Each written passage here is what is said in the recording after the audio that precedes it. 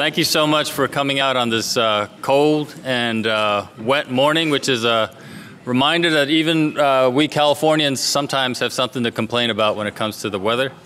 I have the great honor and privilege of introducing, I'm Taeku Lee, by the way. I'm the Associate Director of the Haas Institute and a professor here at Berkeley. And I've got the great honor and privilege of introducing to you the 61st Mayor of New Orleans, the Honorable Mitch Landrieu. Throughout his 30-plus years of public service, Mayor Landrieu has really been tenacious about improving lives, enhancing opportunities, securing justice for New Orleanians and Louisianans, governing by the philosophy of one team, one fight, one voice, and one city. Mayor Landrieu has been widely acclaimed for shepherding New Orleans through a remarkable post-Katrina economic recovery with strong job growth, unemployment below the national average, rising home values, new businesses and investments. And his many initiatives have been the driving force behind New Orleans' revitalization as one of the nation's fastest growing cities. He has also worked tirelessly to make his city safer, reducing its murder rate dramatically down to its lowest rates in decades.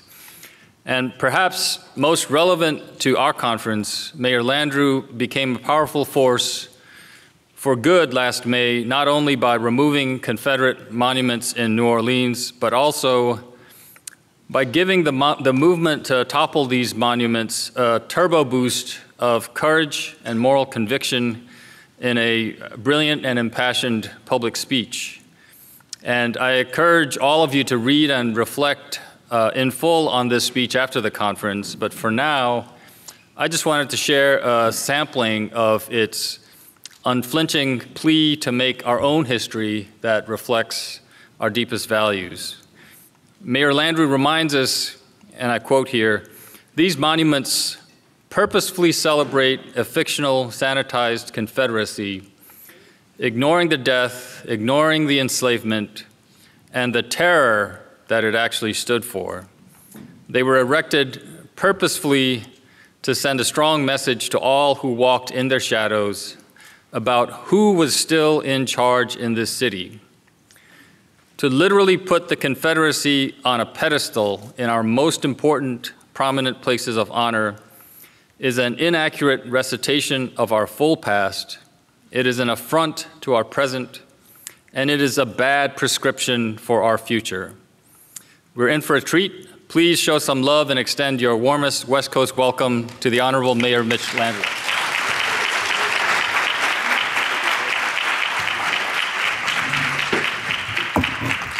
Wow, Taeku, thank you so much for that very kind introduction, and thank all of you for braving the rainy weather, but it is beautiful. A lot of people need rain, so it's a good thing.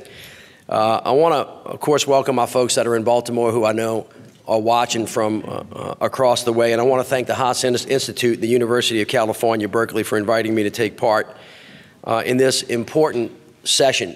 I know that you have had a number of good days and some great speakers. My friend, one of my dearest friends, Sean Donovan, was here with you, and I know that did a great job. And I want to start my conversation with you today with a very simple premise, which is let's start telling the truth. It's important because anything but the whole truth can lead us to a lie by omission. We have, in my opinion, never fully had a truthful conversation about our past in this country, specifically as it relates to race, that honors the whole truth and nothing but the truth. The good book says the truth shall set you free. The truth is that the words of our founding fathers that we hold so dear, from quote unquote, all men are created equal, to liberty and justice for all, to e pluribus unum, continue to ring hollow for some Americans today. I believe we can only go forward together towards a more perfect union, and only if we're honest about our past and how we got here. So in preparing to come today, I recently went back and reviewed much of the Kerner Commission report and some of the literature around it. My dad was an elected official at the time. He was a city council member in New Orleans, and I remember as I was growing up in his knee talking to him about the riots that were coursing through our community back in the 60s. And so I am in awe of the courage that it took, the individuals that were on the Kerner Commission, to tell the truth about that perilous time in our nation's history. The foresight it took to say what is and what was should be commended and remembered, and I know that you're doing that today. Now, despite the ground being fertile for change with the riots and the bipartisan support for addressing some of the inequities holding us back, the political environment in the 60s made it tough to have honest conversations about the injustice that was rooted in our society. We're talking race, community relations, and equity in the midst of a very divisive presidential election. Despite the impending difficulties, the Kerner Commission brought an inconvenient truth to the forefront in the 1968 conversation. These senior statesmen and one stateswoman put their careers and their legacies on the line to publish this report, a remarkable feat. Still 50 years later, these truths too often remain controversial and denied. There's an article that somebody in here might have wrote into the New York Times today that sets out in stark detail how far we have come and still how far we have to go, and in some instances we've actually reversed our trend. The Kerner Commission challenged the nation to admit that racism had in fact been institutionalized in America and had become a driving force and cornerstone for inequality. The Commission acknowledged that American institutions were separating us into two societies which would only keep us apart, but would also continue to cause greater stratification and, yes, worsen the outcomes for African Americans. Now, none of these ideas was new. This underlying message had been spoken by advocates and activists for decades. No doubt these commissioners felt the heavy burden of leadership as they discovered more and more evidence that institutional racism, intentional or unintentional, was the underlying cause of unrest that was sweeping America. I personally know this feeling all too well. The moment when a white politician finally understands what institutional racism looks like. The commission, like the commission, as mayor of New Orleans, I was faced with a truth that I could not ignore, a truth that on some level I had known for a very long time, but never fully or deeply explored. As many of you know, I led New Orleans in a robust public process to remove 4 Confederate monuments that were erected in prominent public spaces. Thank you. By something that was called the cult of the lost cause. After exhaustive personal research, the historical record became clear to me. The monuments were erected well after the Civil War to rewrite history, to hide the truth. And the truth is that the Confederacy was not just on the wrong side of the war to destroy the United States, but also humanity. These statues were erected to send a strong reminder to all who walked in their shadows that despite the fact that the United States won that war, the Confederacy was still in charge of our city and indeed the South. The propaganda the lost cause adherents were peddling was not just a benign myth. It was a lie that distorted history. It sought to rationalize lynchings and create a second class of citizenship for African Americans. These symbols were in fact intended to send a specific message to African Americans, and I firmly believe that they had a link to the systems and the institutions that we continue to work towards addressing today. Most importantly, these particular statutes do not represent history. They are a perversion of it. They are an affront to it. I knew this sanitizing of history must end, and I did what I could, which was to work with our city council to remove them. We all have to keep pushing.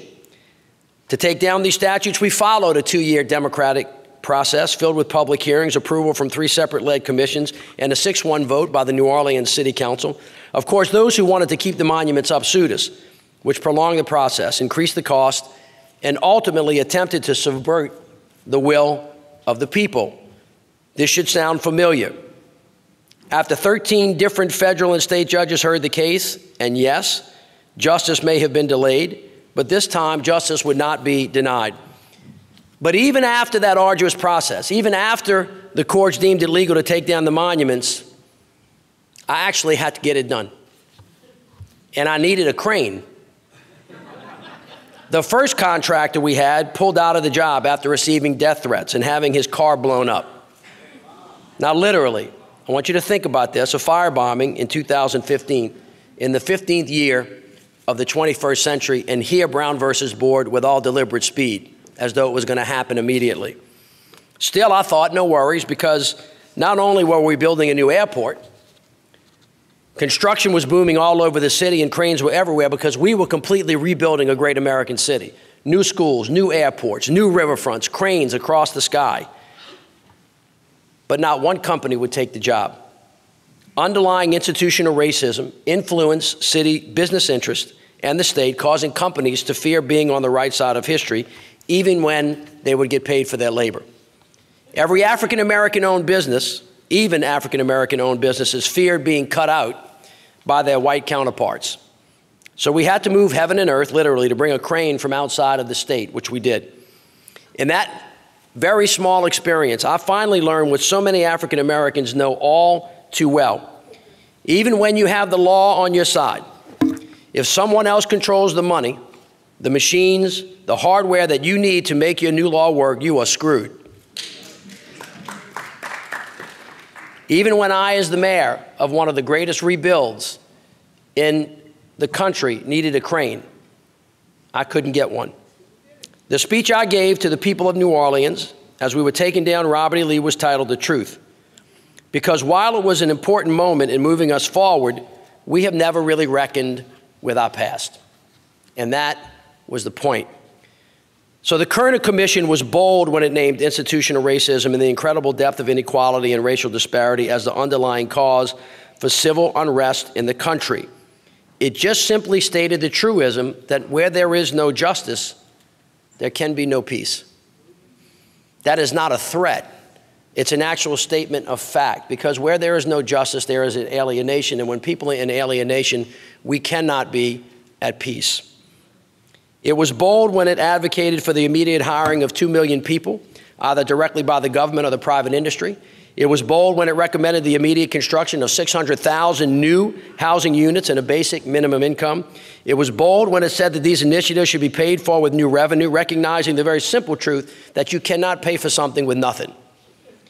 It was an endorsement of a new Marshall Plan to invest in our own cities and our own people. This, my friends, was true courage. As you can imagine, this courage wasn't met with overwhelming praise by the establishments. Most whites rejected the claim that racism was to blame. It was a truth that we could not face. Richard Nixon, who would win the November 1968 presidential election a few months later, stated that everybody blames everybody for the riots except the perpetrators of the riots. He said that if the rioting happened during his presidency, he would meet force with force. And he used it as a foil throughout his campaign to stoke fear. Doesn't this sound familiar to all of us today? A commander-in-chief who couldn't see, nonetheless tell the truth if it was right in front of his face. Now, even LBJ, the president who commissioned the report, and is rightly hailed as a hero for what he accomplished for civil rights and for the poor in America, rejected the report largely out of fear for how it would be received by the white middle class in America. This shows just how difficult it was to speak the truth about race in the 1960s. This process of truth-telling and action or inaction is even more evident today. Most notable for us right now in the debate over gun violence in the wake of the mass shootings in Parkland at Stoneman Douglas High School and the day-to-day carnage that we see on the streets of America. The debate over guns is not new. Polls show that most people in America recognize that there are common sense solutions, responsible gun ownership, that we can enact to keep guns out of the hands of those who want to hurt themselves or other people. Models for a comprehensive approach to reducing violent crime already exist in America. Mayors who deal with this issue in their communities are eager to push beyond the partisan and the political roadblocks that stall their ability to help find solutions to reduce gun violence on our streets. In 2017, the U.S. Conference of Mayors adopted an agenda that talked about comprehensive and responsible gun ownership, and you have seen and heard the list. The president had a meeting yesterday that was hopeful and open. We've seen those before. We hope Congress gets to work and does their job so that we can protect the people of America. The truth is that we do not have deficits of ideas in this country. We have deficits of courage. We need a courageous Congress and White House that is willing to act. In New Orleans, we've been working on this every day in my administration. We launched NOLA for Life, a comprehensive murder reduction strategy. It focuses on prevention, intervention, enforcement, rehabilitation, job training. It recognizes violence as a public health threat just as well as a public safety threat. So while Washington talks about background checks or age limits or mental health, the rest of us are still waiting for them to act. Every community in America feels the pain of Washington's lack of courage, but is especially painful in my city of New Orleans. In my town, we remember Breonna Allen, 5 years old, killed. We remember the day as one of the worst days in the city. 5-year-old child on the front porch at her cousin's birthday when she was brutally murdered because a bunch of knuckleheads wanted to kill her father with an assault rifle, and they hit her instead. Mass shootings and violent crime every day tear apart too many communities, and it's becoming too common to hear stories of kids like Breonna or those at Sandy Hook and now Stoneman Douglas High School who find themselves in the crosshairs of assault rifles in the possession of those who never should have had them in the first place. If it is true, and I believe it is, that every human being can make a difference in their lives, it has to also be true that the absence of human beings makes a difference in our lives. And when you add up the carnage in America since 1980, we've had over 630,000 American citizens killed on the streets of America in all of the iterations of violence that we're talking about now. That's more American soldiers that were killed in all of the wars of the 20th century. That's a statistic that's worth thinking a bit about. When people who feel neglected make bad decisions and have access to weapons of war, too many times in this country, innocent people lose their lives, and a piece of everyone's future is needlessly lost. Before the Parkland mass shooting, the president's solution to keeping our nation safe was to use immigrants as a scapegoat.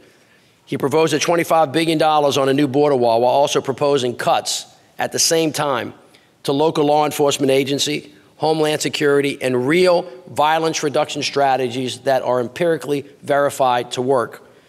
About half of that money could be spent on hiring new police officers who are engaged in true community policing, new investments in Homeland Security, criminal justice reform that is sorely needed and long overdue, mental health treatment, better technology, and substance abuse treatment. This is not an exclusive list. There are many more things we can do to this, but right now, Congress prohibits the Center for Disease Control from doing research on what approaches to dealing with public health would actually work. For America to be great, our leaders have to find a way to come together and find solutions that will make us safer and stronger.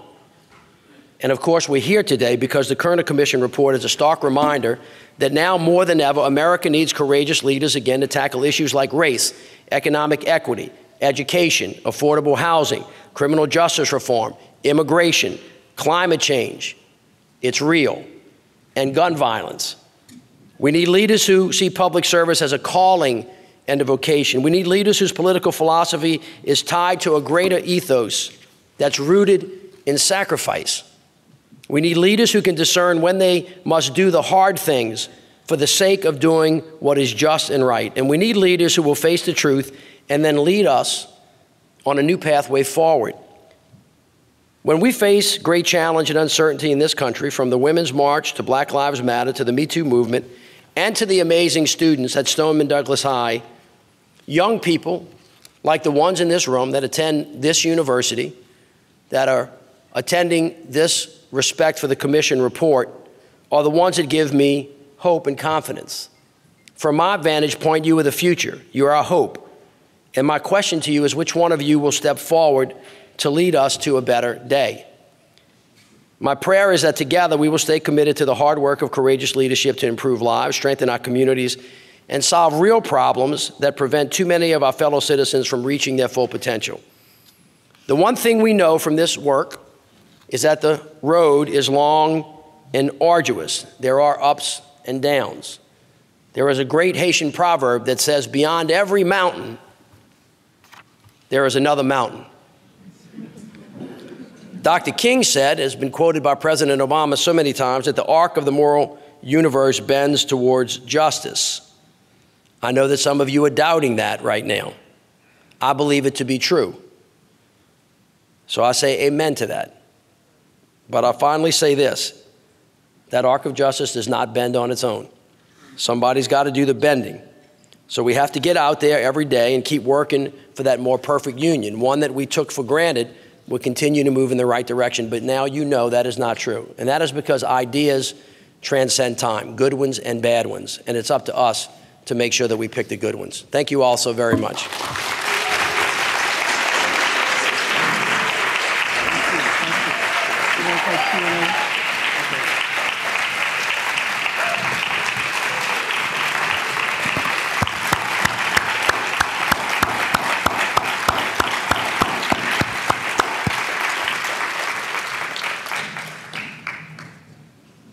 We have 10 minutes for questions and answers from Baltimore and from here. I want to say only 10 minutes, so I'm going to ask people who come to the mic to spend only 30 seconds in getting out your question or your comment so that we can get as many people interacting with the mayor as possible. I just want to say to the mayor, I really appreciate what you've done in New Orleans. I happened to be in New Orleans the time the statues were coming in. I was there for Jazz Fest. Wow. And it was a very exciting time. My cousins were excited, people in the community were excited, and we appreciate it. Thank you. So, with that said, let's go to Baltimore. I'm going to take 2 questions from Baltimore and then come back here to Berkeley. Again, 30 seconds. Good morning, Mr. Mayor. Thank you. It's a pleasure to see you here. I am a New Orleanian. I see that. Yeah. They don't know that's a baby cake hat? Yeah, it's just a New Orleans baseball hat. I want to add someone to the conversation. No question, really. But just in the interest of truth to which you spoke at the beginning of your remarks, I want to add to the context for the removal of the Confederate monuments in New Orleans. And Mr. Mayor, I really applaud you for your leadership and fortitude in dealing with the true insanity. At the same time, that your leadership was actually built on the years-long efforts of black-led organizing in the city. Take them down, okay, NOLA as the organization to look up. forward, but thank you for building on their leadership and supporting their good work. Thank you. All right. Let me respond to that. Go ahead. First of all, I've written a book on this, which is coming out next week, and there is extensive attribution given to not only Take Them Down NOLA, but to all of the activists that have worked for the past 100 years to get these down. I certainly wasn't the first one that thought about this, never did it on my own, and of course wouldn't have been able to accomplish it without the help of all of those who went before me. So thank you for reminding everybody. Thank you.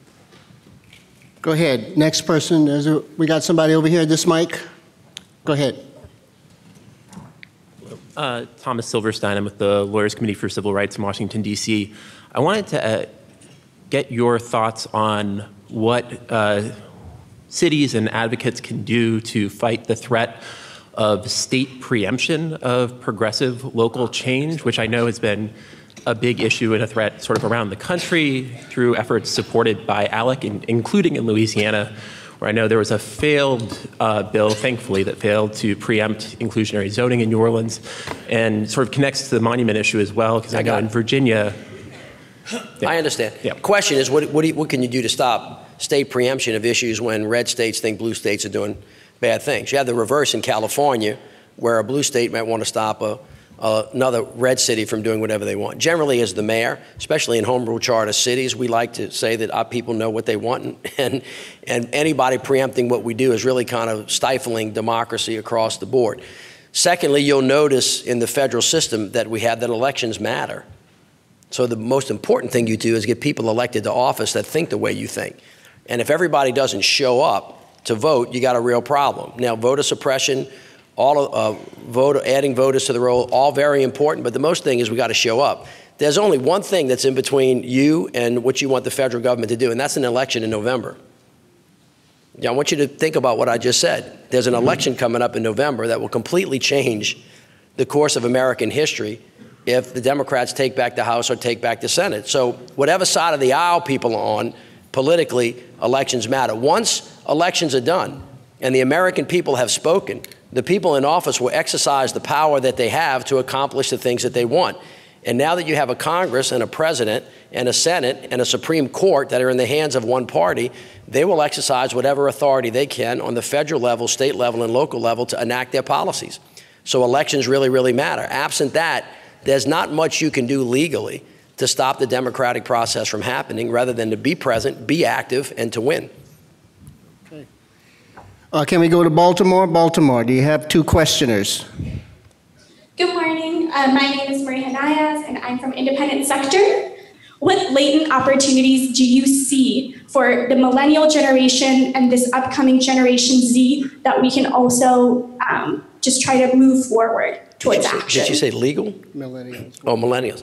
I would, listen, what you see today politically is the result of a lot of grassroots work that was done by people who think differently from many people in this room. And I think folks have gone to sleep. That's why in my neighborhood you say you need to stay woke. And I think now people see the consequence in stark terms that elections really do matter.